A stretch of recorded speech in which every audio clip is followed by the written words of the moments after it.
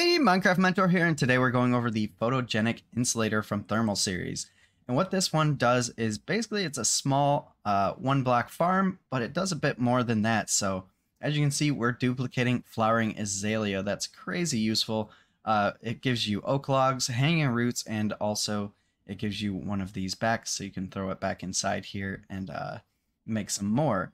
It does take water to work, and it also takes power. It's max use 20 RF per tick, and 20 RF is its usage. Right now we're at 100% efficiency. You can augment this to work a little faster or be a little more efficient through this. Control it with redstone here if you want to shut it on and off.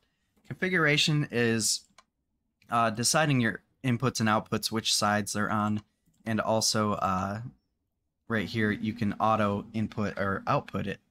Now, so here's some of the recipes. We can do trees, we can grow our crops, you can actually duplicate coral if you'd like, mushrooms, chorus fruit, lily pads, and bamboo. A few other things. Moss blocks is another really useful one if you like the moss blocks. But that's pretty much it for this one. If you found it helpful, like, comment, subscribe.